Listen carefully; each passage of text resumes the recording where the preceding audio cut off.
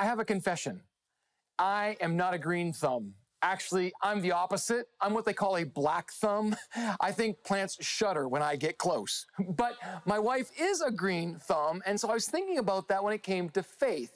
I'd like to take the principles of being a good green thumb to faith. Now, here's the problem with black thumbs like me.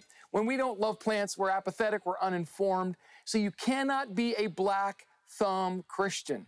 The reality is, for me, when it comes to plants, I don't really know anything about them and I don't care. But you can't go get that way with God. You've got to work on your relationship to get to know Him, His character, His call, and His way.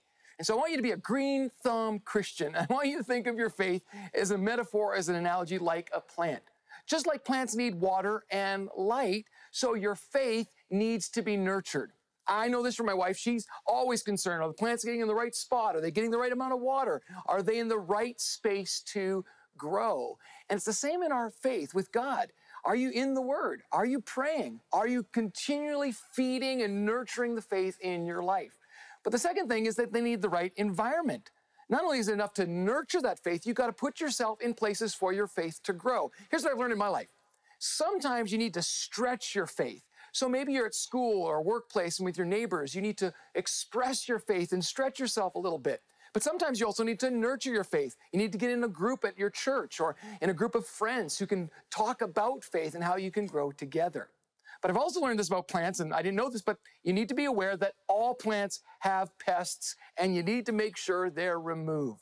So the final thing in growing your faith is you got to remove anything, anything, no matter how small, that hinders your faith, anything that keeps you from God's very best in your life. And sometimes it means you just need to dig a little to find them. So, how can you become a green thumb Christian? How can you grow your faith? And how do you know if you're growing in your faith? Well, actually, it's quite easy. If you are growing in your faith, you should be seeing and experiencing the fruit of that faith. It's called the fruit of the Spirit. We read about them in Galatians 5:22. But the fruit of the Spirit is love. So, do you see love growing in your life? It's joy.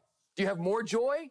It's peace, forbearance, kindness, goodness, faithfulness, gentleness, and self-control. The Bible says against these things there is no law.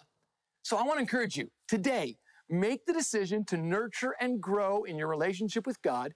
And if you do, you will experience the fullness of God's harvest, the fruit of the Spirit, in your life. And that is a stepping stone toward who God has created you to be.